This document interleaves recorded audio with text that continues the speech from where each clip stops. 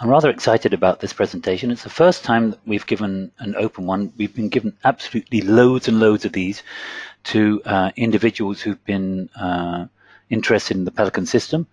I must say I'm quite practiced at giving them now, but I'm doing it a little bit differently this time because it's a little less interactively. Anyway, glad you can all hear me, and let's get going.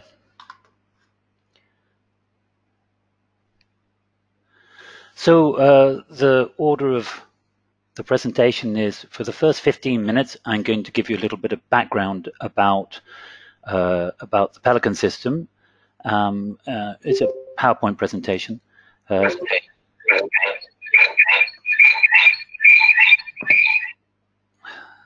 Unfortunately, you can hear that.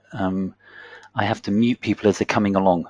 So, right. So the presentation is going to be 15 minutes of background, a PowerPoint slide, because it's easier to explain some of the concepts with Pelican with a PowerPoint slide rather than in the software itself. I want to talk about the Pelican system a little bit, why our Pelican system is fully quantitative, and some of the other aspects that make it really very unique. And I also want to mention, because what's one of the key things that people ask about is the degree to which it can be customized, and I think that's easier to cover in just a couple of slides. Then I'm going to spend 30 minutes talking about the software. I'm going to introduce to those of you unfamiliar the idea of bow tie risk. Nearly everybody will understand the simple or quick risks, as we call them. I'm going to talk about bow tie risks and how they are a really strategically great improvement in the way that we think about risks. I'm going to talk about dashboards. Everybody wants to know how risks are reported, so we'll talk about that a little bit. And we'll talk about alerts and project risk integration and spreadsheet risk integration. These are a couple of things that are, again, really unique and powerful to Pelican. And at the end, you write your messages in the chat box, and I'll try and spend the last 15 minutes taking questions from you.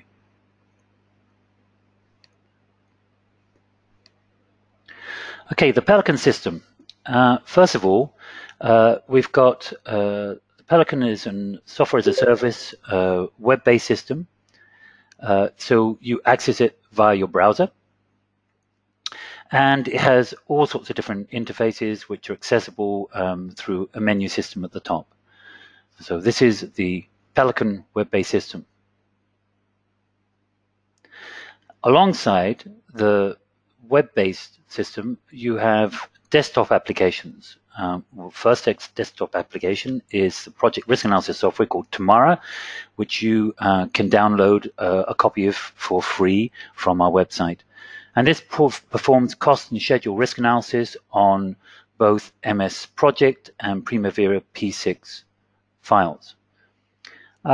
If you're familiar with Oracle Primavera Risk Analysis or Safran Risk or any of the other applications, it's similar, a little bit more advanced in the ways that it can describe risks about a schedule. But its more unique features are that it can integrate with the Pelican system itself. So it can pull updated information about risks into Pelican, into Tomorrow, run a simulation on some schedules for which those risks apply, and then it can send that information back into Pelican, which we'll see in a little bit.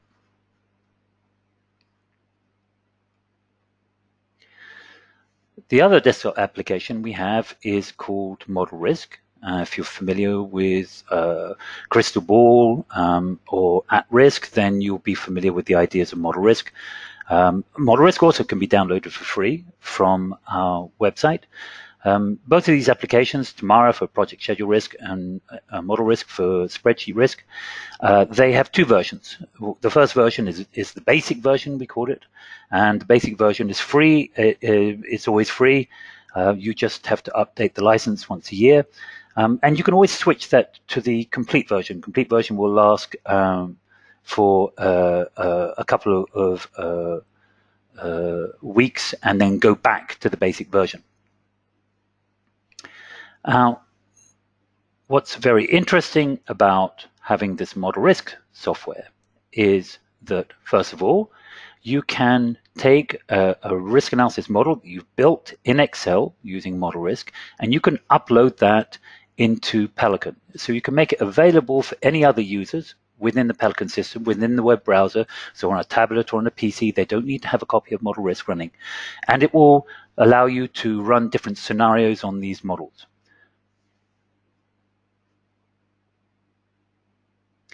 Not only that, but the risk analysis that you've done in Tamara for your projects, you can take the information from that and you can build them into your risk analysis model within Excel.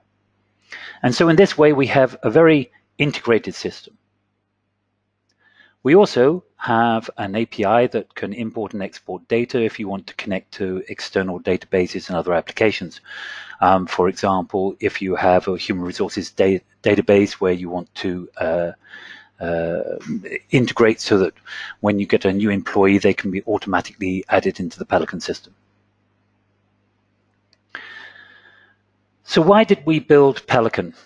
Well, I've been a risk analyst for nearly 30 years now, and I noticed from the very beginning that there was a tendency when looking at risks to deal with them in a fairly qualitative way. As a background in mathematics and physics, the idea of talking about something as being low or high didn't really have much appeal to me. And so for many years, I've dreamt of the idea that we would be able to have an integrated system would take all of the quantitative aspects we have in other different fields and be able to tie it all together into one and remove the ambiguity that comes with qualitative statements about risk. Now, I understand that it's very difficult sometimes to talk about the probability of something happening, but so people will often criticize quantitative risk analysis by saying, if you've got we say the probability is low because, well, we don't know if it's 1% or 2% or something like that, so we just call it low. Yes, but low could also be 0.1% or 0.01%, and you know it's not that. So there is always a degree of precision that we can apply. And it's not that in risk analysis we're really trying to be absolutely precise, but we're trying to get some sense that we've managed to assess the risk fairly well. So we wanted to introduce numbers into risk management. What's wrong with qualitative risk analysis then? You'll see a lot of software that's out there that support risk management processes. They will use a qualitative system. And it has the advantage, in quote unquote, of being very simple. And typically it goes along the path of saying, well, we're going to have two scales, one of them for the chances of something happening, and one of them for the magnitude of the impact if it happens. And from that, we also often see things called heat maps. Heat maps are describing in red something that has got it's very severe, it's very scary, it's got a high probability and a high impact. And then we have green, the color schemes, so these aren't so worrying. And those in the middle where we're not really sure. So what happens is that people will typically enter risks into some sort of matrix like this, and they will say, well, it's got a medium probability and it's got a very high impact. There's risk number 2. We plot it in here. The problem with this is that it's impossible to sum risks. So you can't say that these 3 risks here, what do they total up to? We don't have a method for doing that. And even if you convert this into scores, where you go 1, 2, 3, 4, 5, 1, 2, 3, 4, 5 on each scale, maybe you multiply them together. So this would be 25, and this would be 1, and this would be 2, and this would be 4, etc. Even if you have that, you still can't use those scales for adding together risks to figure out what the complete exposure is. And that actually is very important. You want to know, for example, where all of those risks are really concentrated. Are the risks more in one particular business or one particular project? And you cannot do that if you cannot add them all up. So we wanted to produce a system that would be able to add risks together. And that's a challenge because we wanted to be able to do it not just for financial. It's easy to say $1 plus $3 is $4. We wanted to be able to do it for other things which progressively corporations are becoming more interested in. So, for example, health and safety or environmental risk, of course, is going to be incredibly important in the future. Strategic risk and operational risks. The risks that your operations will be discontinued because you've had some IT breach or whatever. So we want to put all of these risks into one common framework and still allow you to be able to add and compare, and to also at the same time be able to figure out when you apply a control, is this control really going to be cost effective? The other thing that we wanted to be able to do is allow people to talk about risks that can repeat. So when you typically talk about a probability scale that goes from very low to very high, it sort of implies very high implies somewhere close to 1, so 0.9 to 1.0. But you can have a lot of risks, like you can have risk of a strike or of a tsunami or of a fire. You can have many risks that will occur several times. If you can't talk about probabilities, you have to talk about the frequencies with which these things occur. And if you have a scale that basically has no end on the probability end side, you cannot have heat maps, because at some point everything is red all the way up and you really can't distinguish.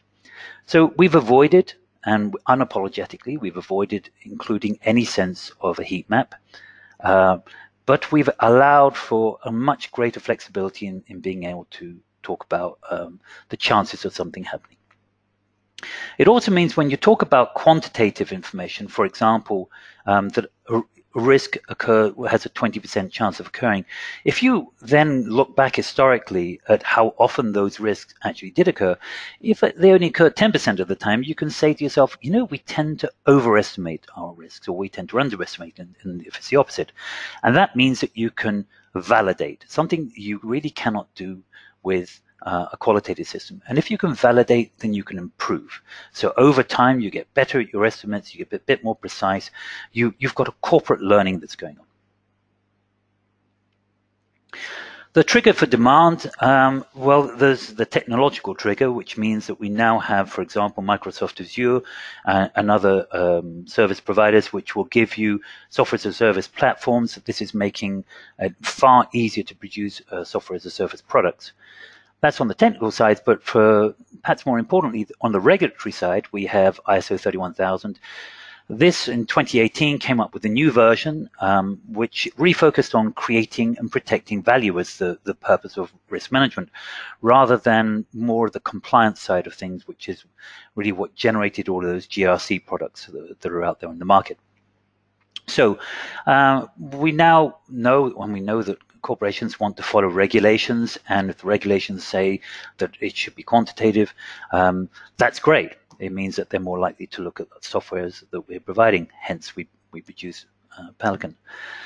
We actually started this about 4 years ago, so we're in advance, but we're glad to see that the regulatory world is catching up. We also have trends. We have people like John Wheeler at Gartner, who is rather vociferously talking on the web, on LinkedIn, etc., that GRC is dead. What has happened to GRC, etc.? They're now saying that this whole GRC system was really a big mistake, and then they're talking about something that they're branding as integrated risk management.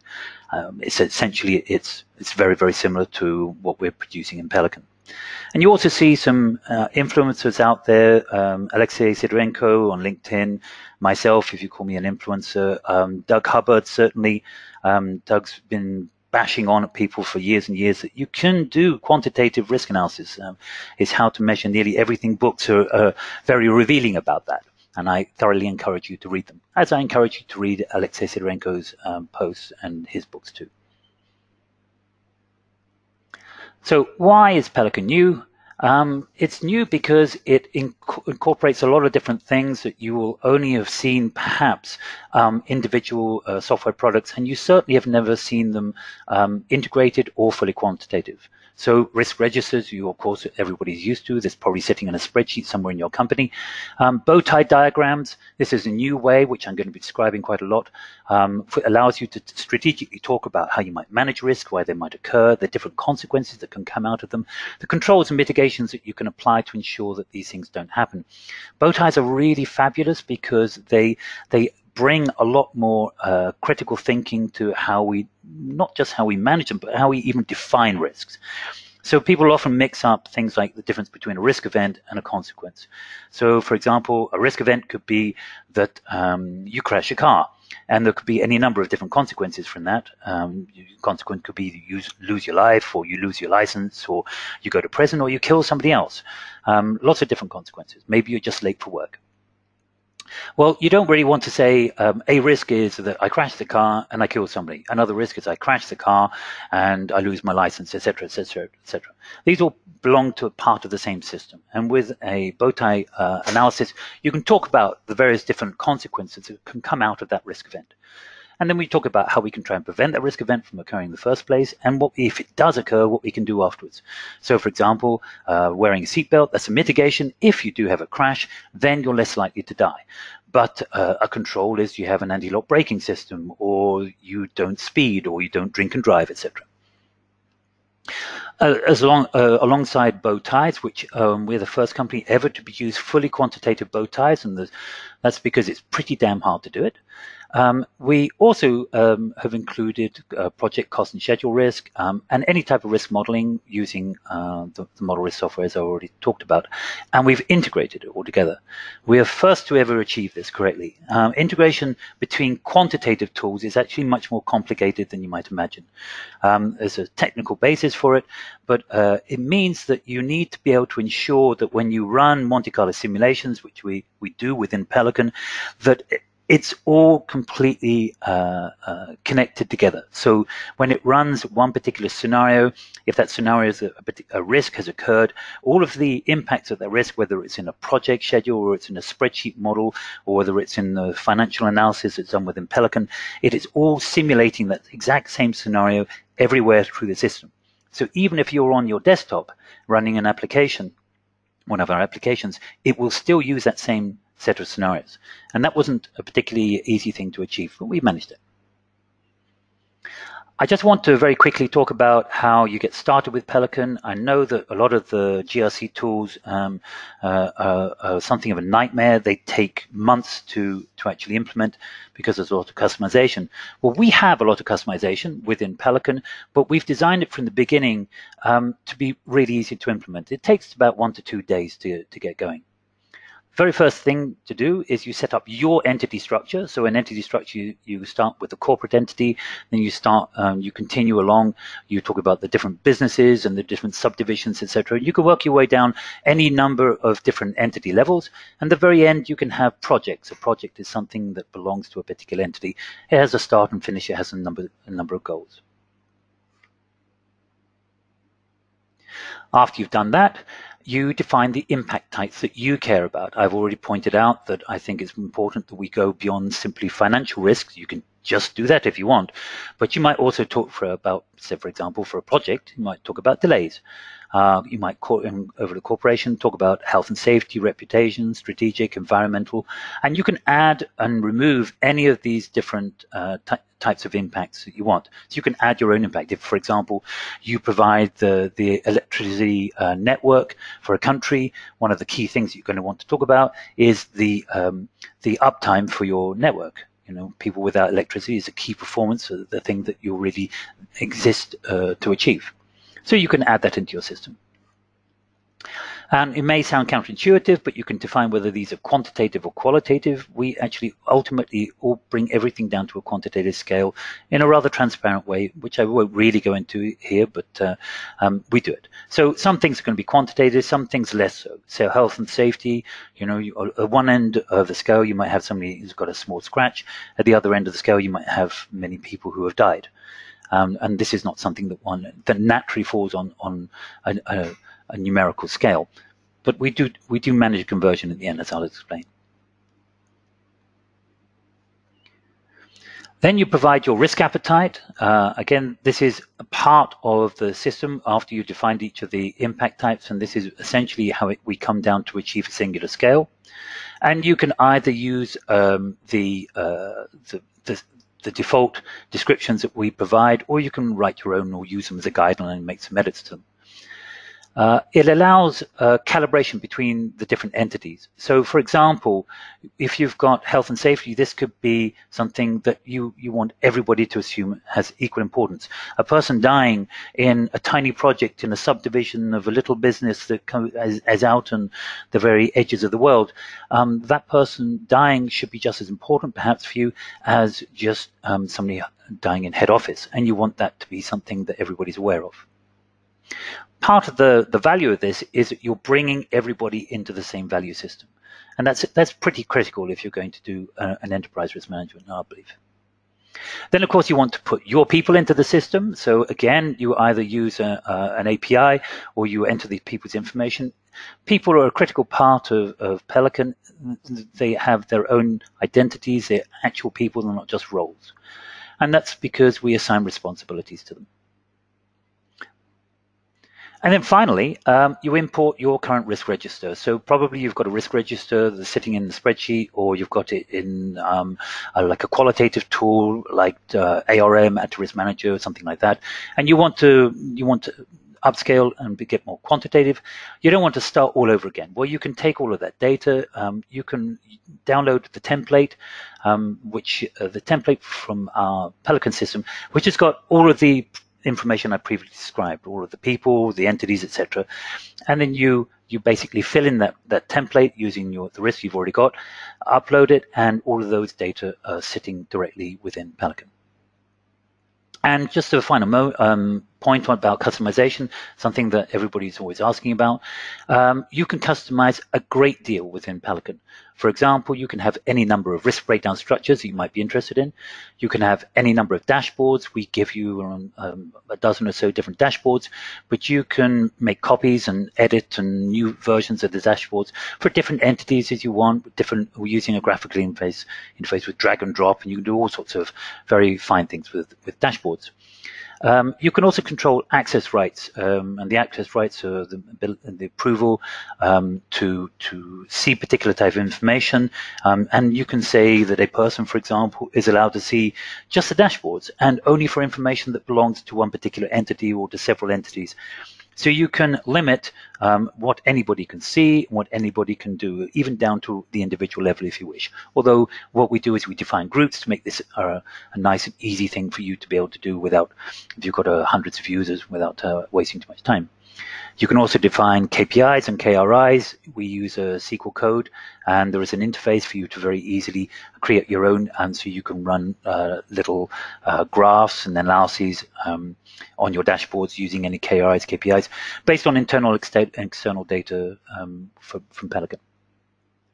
You'll see that we got a bunch of tables. You can change what the columns that are visible for everybody by default, or individually. You can say, I really don't need to see this column of information. I just want to focus on some things. Well, you can set it up for yourself and have your table as you want to see it. You can set up alerts. Each individual can put an alert for a particular risk that they're interested in and say, tell me when this risk has changed. Send me an email and put it in my dashboard. For reports, you can create these reports you would typically then export to PDF or Word or PowerPoint or something. You can create new versions of reports, and these are templates.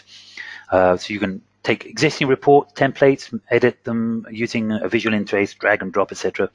And then once you've finished, you save it, and when you go back into that report, you can create a report, and it will just populate it with all the very latest data. So it will take you a matter of 2 or 3 minutes to be able to generate the report that perhaps you want to hand out to your chief executive each week on paper, if they're not using the dashboards. In terms of calculations, you can define the currencies you want to be used and the exchange rates that are going to be used. Because this is something that looks out over 5 years, we don't typically connect to an external database where you have X rates varying every day, because that's not really the interest. It's about looking out over a certain period. But if you want, we can also connect it to external databases for X rates. In languages, you can select between English, French, Italian, Portuguese, and Russian, and Spanish will be coming soon. And finally, just for the look and feel, you can change the corporate identity look of the software. All right.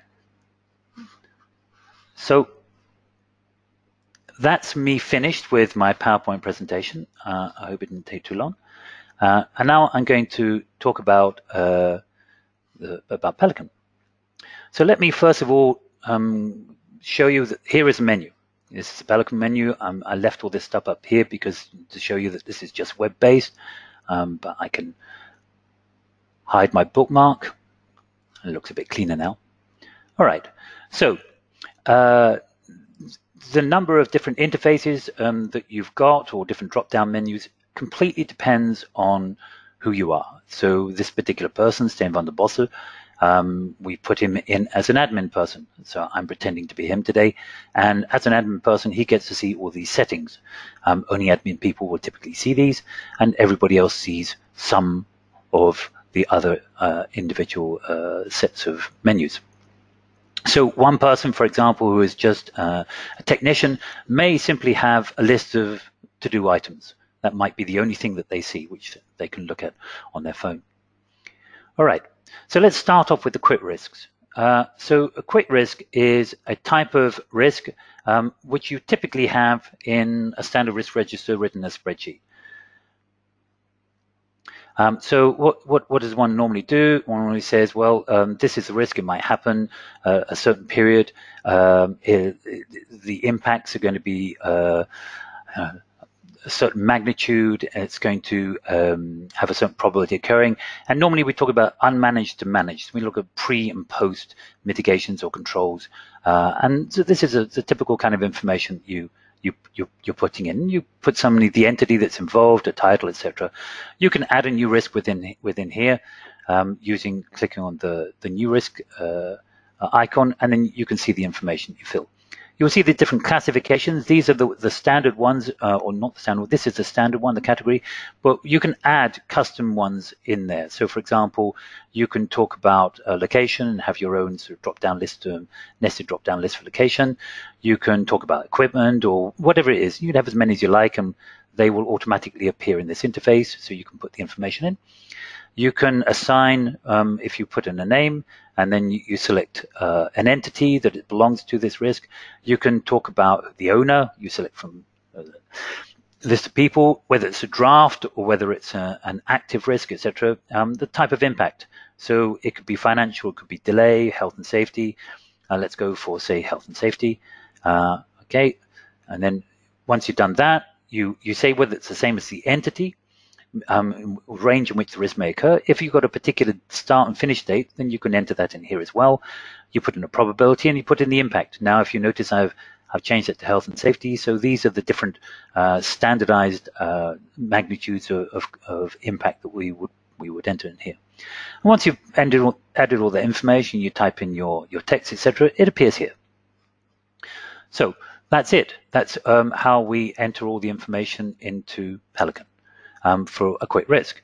Now, this is the typical type of information that you would have if you use the import from Active Risk Manager or any other tool, including your spreadsheets. But we encourage that for those bigger risks, you probably want to write a little bit more than simply, this is what it's going to look like when we don't manage it. This is what it's going to look like when we do manage it. Wouldn't it be nice to know what those controls are, who's in charge of them, and maybe even to start valuing how important those controls really are? Well, we have bow tie risks. So let's have a little look at risk. Go in here, and I'll show you a bow tie risk. Pick this one, for example. This is a list of bow ties, and this is one of those things where I said you could edit the columns if you want. You can add and remove columns in here, and so if I wanted to put a column in there, not particularly useful one, but I can add and remove them as I want. So I'm going to pick this particular risk, and I'm going to click on bow ties. I want to go and see what this bow tie looks like, and here you see the strategy that's being described. So the risk involved is the loss of a radioactive source. So I'm some company that has these radioactive sources.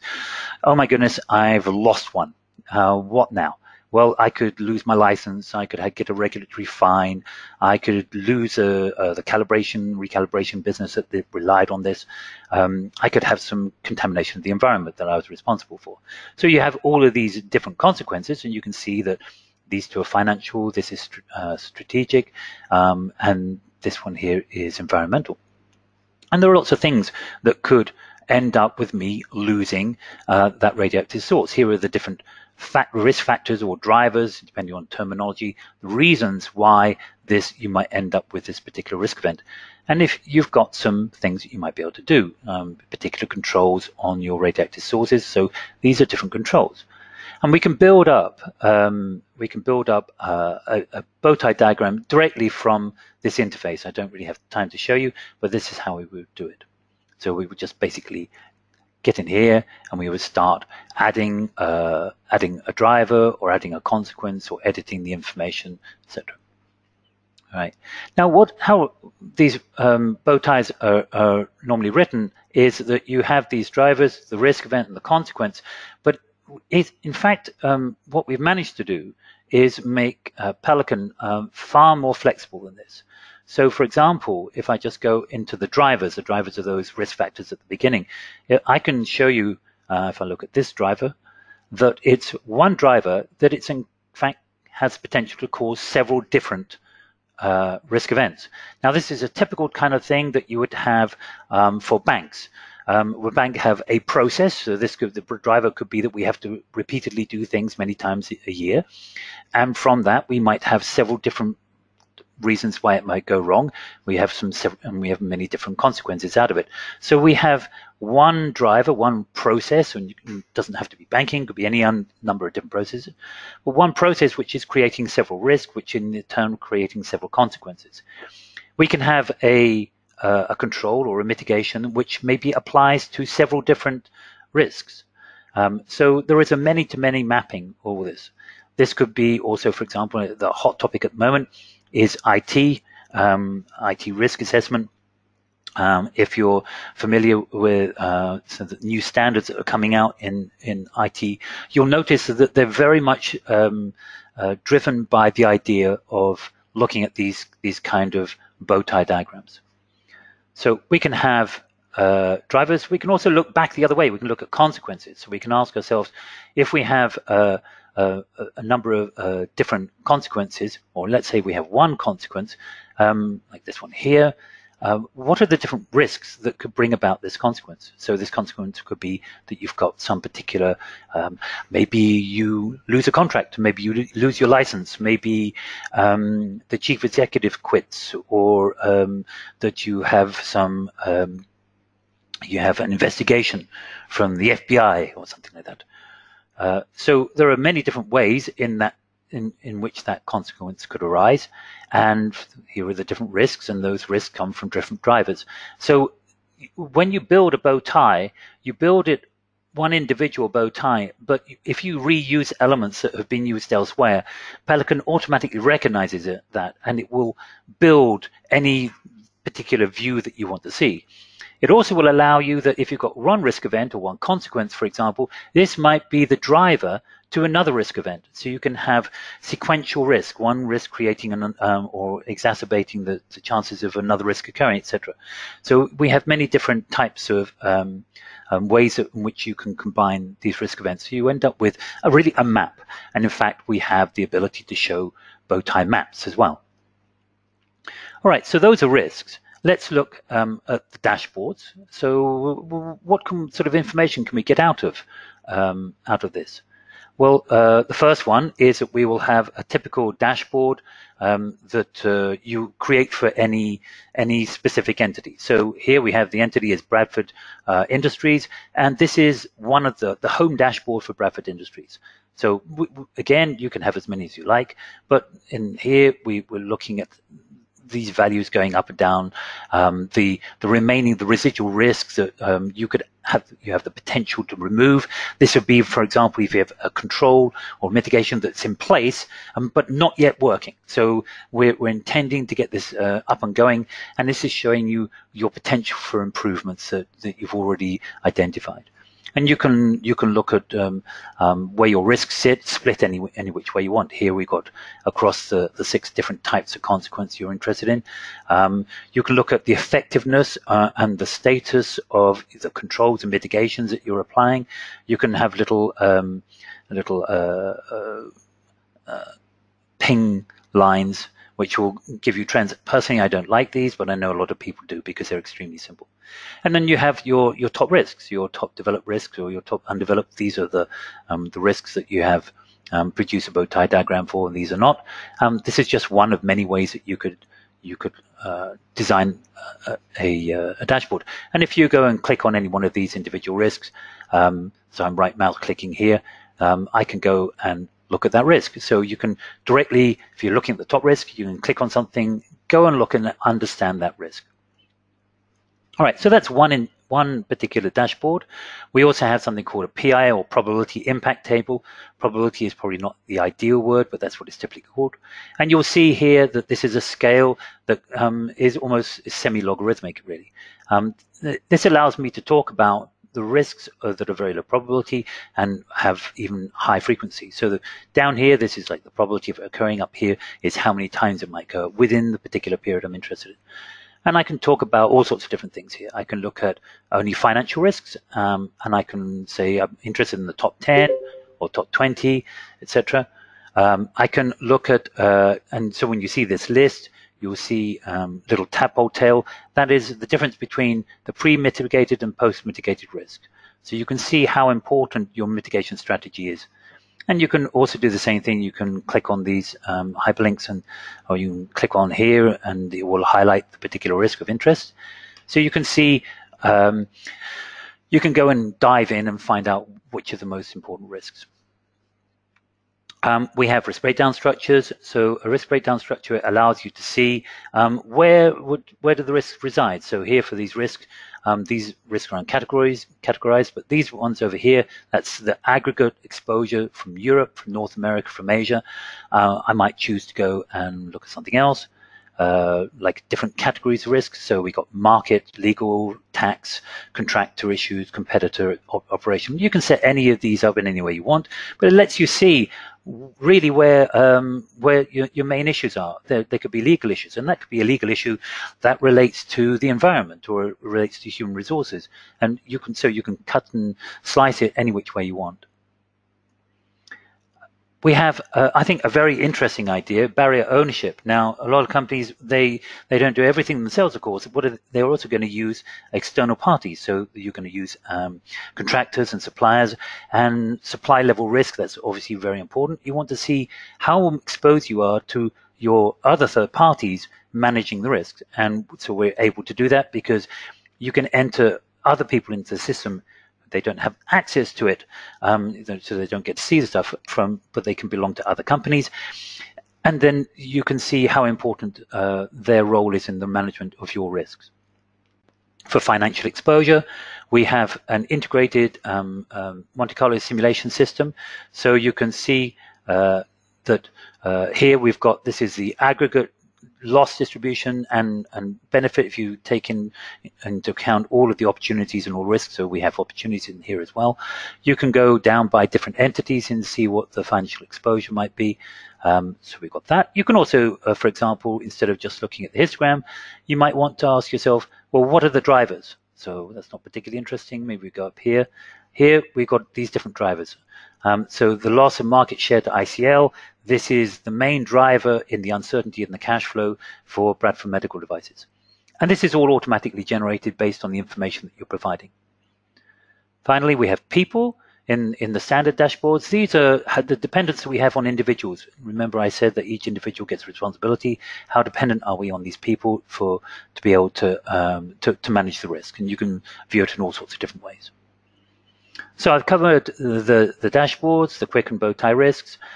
Incidents is just about recording the incidents alongside risk, and this allows you, I only have a few minutes, so it allows you to compare how frequently you thought certain risks were going to occur against how often they actually did occur, and that means that you can start calibrating and learning from your mistakes, etc.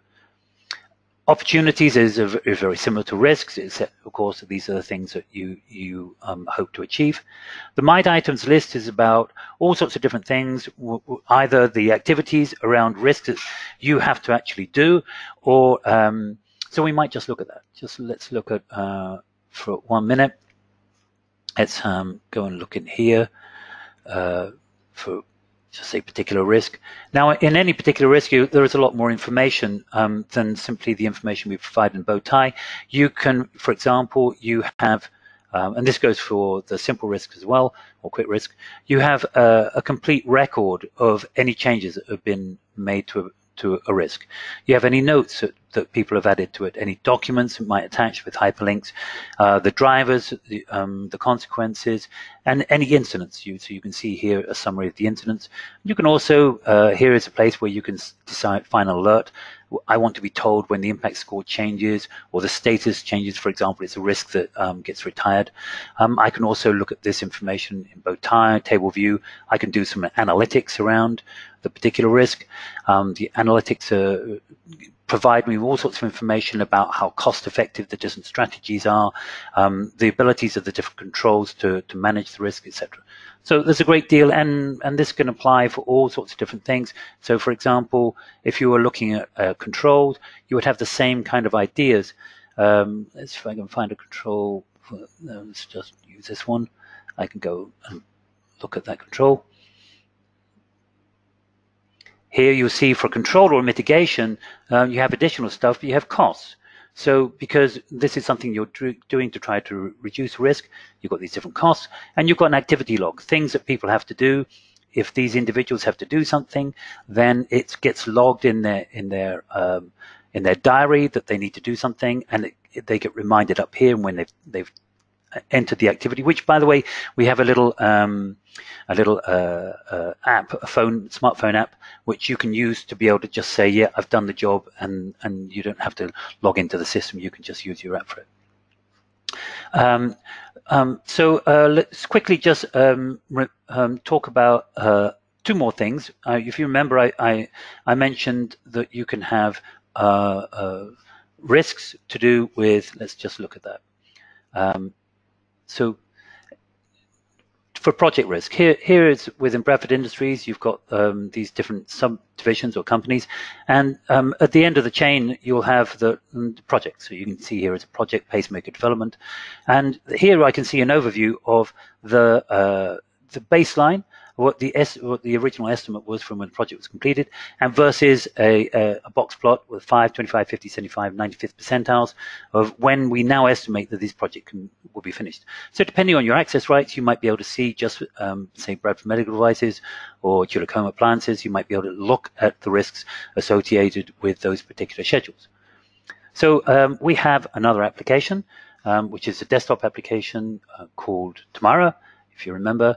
And Tamara, this has it has a schedule where you can look at the Gantt chart, for example, and it's got some details in here.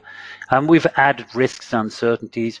So I've already run this simulation, and if I look at the results, so this takes 0.2 seconds to run. Let me just see how many. 5,000 samples. I think that's fast enough for anybody. You can see that the 95th percentile is the 25th of September. 1919.